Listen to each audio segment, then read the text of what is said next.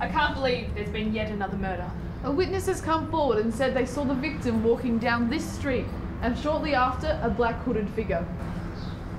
Does the witness have any other details about what she saw? She says it was around 3 in the morning that she spotted the victim. Okay. Go see what else you can find from this witness. Start gathering more information. Bruising suggests that the victim has been severely strangled around the neck. Broken arms suggest a struggle against the murderer.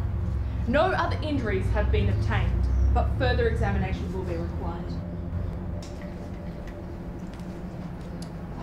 Preston, there is nothing yet again. Get some pictures of this and send them to me as soon as possible. Sure. Okay, give me the full report. Well, after conducting an interview with our only witness, we've discovered that the black hooded figure is male and just under 6 foot. Okay. Do we know anything else? I need to know more. We got a report back from forensics. We got some fingerprints, but they may be contaminated because it was a public area.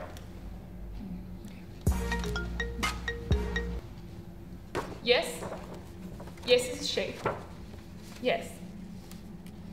Yes, right away. We'll be there right away. We have to go right away. Somebody killed my wife. Calm down, sir. We'll find out who killed your wife. Could you please cooperate and come with us? We just need you for an interview. I don't have to talk to anyone, especially to detectives like you.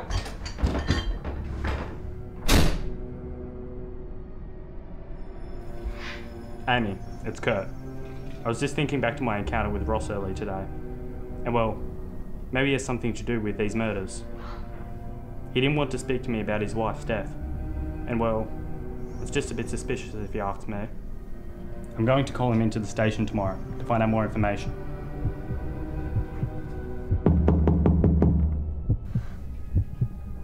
Sorry, Amy. I'm going to have to go. I'll see you tomorrow.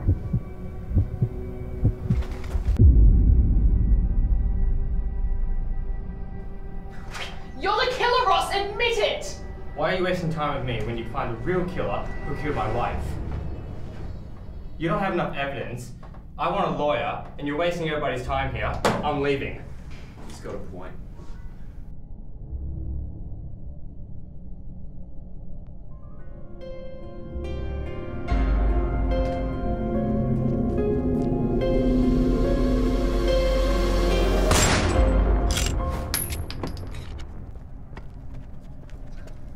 Preston, are you seeing this?